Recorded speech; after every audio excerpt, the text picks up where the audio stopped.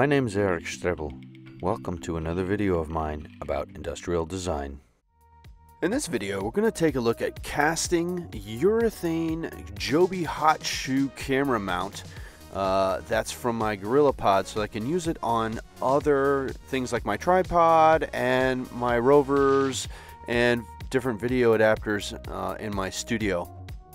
I'm using Innovative Polymers 𝐈𝐍𝐉𝐄𝐂𝐓 urethane 2-part resin here. It is a fantastic all-around very durable resin. I use it for all my general purpose casting. There's really no need to go out and get any other kind of resin. This stuff is fantastic. It is strong, durable.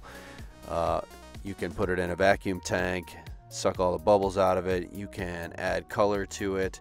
It is durable, easy to mix, fantastic stuff. I highly recommend it. Now when you're casting urethane resin, you should get yourself a scale so that you can accurately measure the two components to the correct ratio, and getting yourself a kitchen timer so that you can keep track of how much time you spend mixing and working your resin is absolutely essential, because ultimately the resin has to go into a vacuum tank to be degassed before you put it into your pressure pot to squeeze down whatever bubbles that are left if you're using such a setup.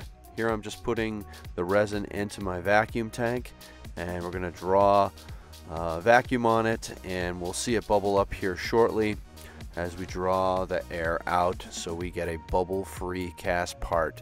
You can see I'm keeping track, and I always have that timer with me so I know exactly how long it's been since I mixed those two resins together, because I know I only have about a 14 to 17 minute pot life before that stuff is just too thick and I can't work it anymore. One of the reasons that I like the 3076 is that it has a fairly long pot life of about 14 to 17 minutes. This makes it ideal for casting.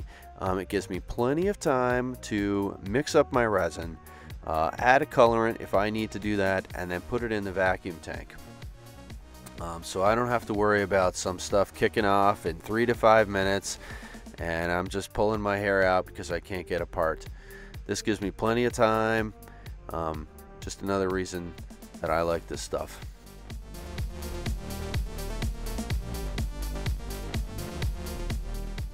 Now, for demonstration purposes of this video, I'm actually pouring this resin out of this cup into my mold, into that little hole.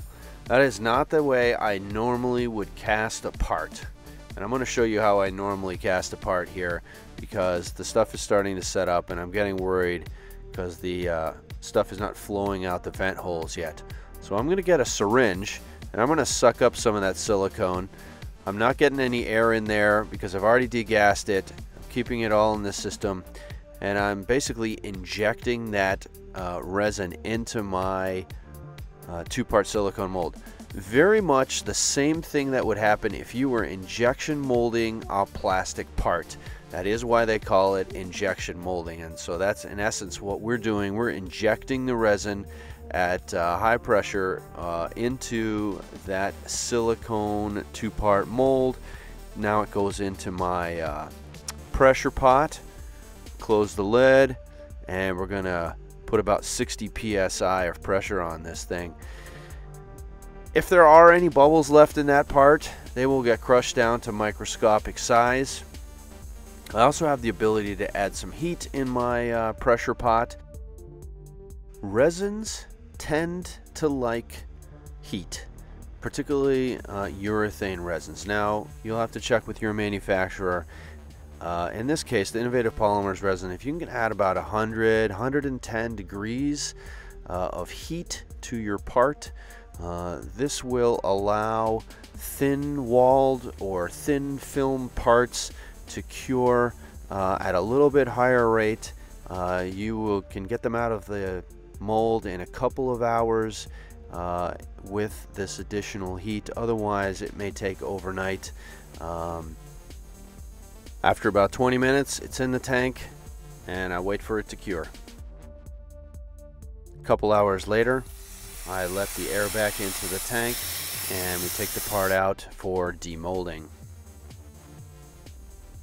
Let's take the two halves of the silicone mold apart, just carefully, nice and gentle, pry it apart. We have some undercuts to deal with. We don't want to rip the silicone, but if you're gentle, you can get dozens and dozens of parts out of a mold like this. You'll see, there's where we poured the resin in. It's going to be easy to snap those pieces off and clean them and trim them. Here's some other parts that I made: black, white, blue, semi-translucent. You can add whatever pigment you want. The material is very, very accepting of tints and colorant. One last shot of a bubble-free perfect part. Don't forget to subscribe to my YouTube channel below. You can also follow me on Twitter, where I'm tweeting about products on this planet and different projects that I'm working on. You can also go to the Botzen website and sign up for the newsletter and get occasional updates about the different projects that I'm working on. Feel free to share this video on your favorite social media site and let your friends know about it. Rock on!